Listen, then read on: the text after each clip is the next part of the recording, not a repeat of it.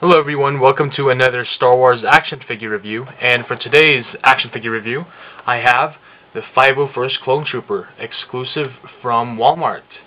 And so, here's a look at the front of the packaging. Really, again, I always like the cool art that they have of the characters on the right side of the package, or left side of the package if it's facing you, right if it's facing me. So, very cool. Of course, it comes with a Public Army identification card. And there's a look at the back. So, really cool. And of course, the only at Walmart sticker. So, let me read a quick description of this character. So, the Clone Trooper 501st Legion. The Clone Trooper forces are gathering together for the next mission, and they want you to join them. With your very own Republic Army identification card, you can become a member of the most elite fighting force in the galaxy. Your destiny awaits.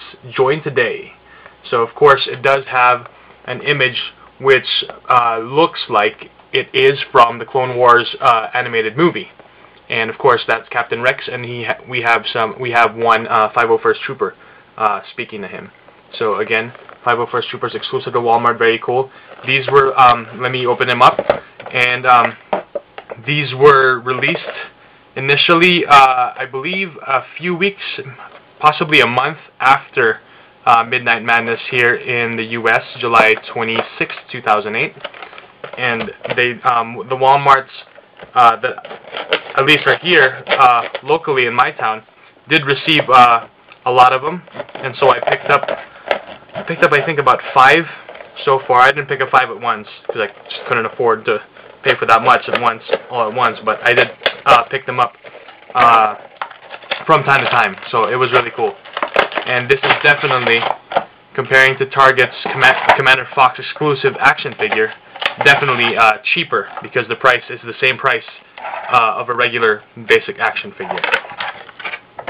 And so, let me just remove him from the packaging, and surprise, surprise, there are no twisty rubber bands or anything that hold him, which is quite interesting.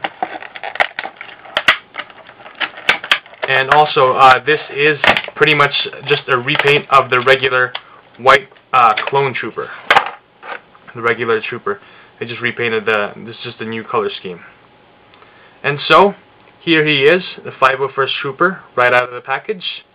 And just going over the articulation real quick, he does have a ball-jointed neck, ball-hinged shoulders, ball-hinged elbows, and he does have the swivel wrist and the ball-hinged wrist on the left wrist. And with the right, doesn't have a ball hinge, but it is swivel, so it is really cool. And he does have a ball-hinged upper torso, swivel hips, swivel waist, ball hinge knees, and ball hinge ankles. So again, really good articulation. Just with the Commander Cody action figure, these clones definitely have really super articulation, and so I really like that. And you definitely get your money's worth when you buy these new clones from the animated series. So very impressed with that. And of course, he does come with accessories. He does have a rocket launcher, which is really big, and does have a rocket. This one doesn't feature the whole, you can clip on the blaster thing. Doesn't have that. And so, this is the rocket launcher, and you just press this button, I guess, to the right, or the left, or actually, I'm sorry, there's a button up here. There's a button up there, and you just press it to fire. And so, he also comes with a regular stock blaster rifle, and it's just painted silver over the black plastic. So it looks cool. At least there's some paint in it, so not bad at all. And of course, I do have, like I said, I have a number of these, and they obviously Captain Rex, I'm sorry, is the captain of the 501st Legion, so he definitely looks cool when he's got his 501st Troopers standing right next to him. And so if I just get the other ones, so really, really cool. Okay, and unfortunately, the color scheme of the 501st Troopers don't exactly match the blue of Captain Rex. Captain Rex's blue is a shade darker than the 501st Troopers, but it still looks cool. And also the clean, if any of you remember, there was a variant of Captain Rex that was released. Also last year when Wave 2 and Wave 3 started showing up, specifically Wave 2 I guess and Wave 1, when they had revisions of the cases, and Captain Rex had the clean version.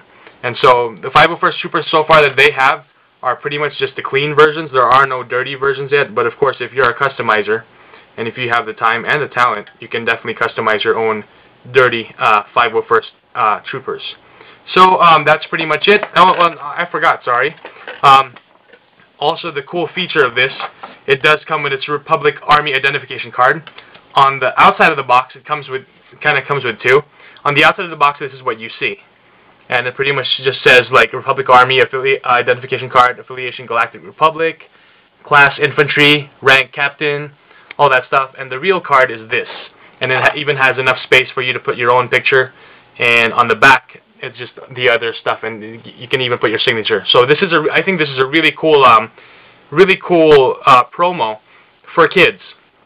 More specifically, who will really have a lot of fun with this. Not only do they have their own action figure, but they can definitely join the ranks of the 501st Legion. So I think that's really cool. So again, this is the 501st Trooper, and of course they look definitely cool.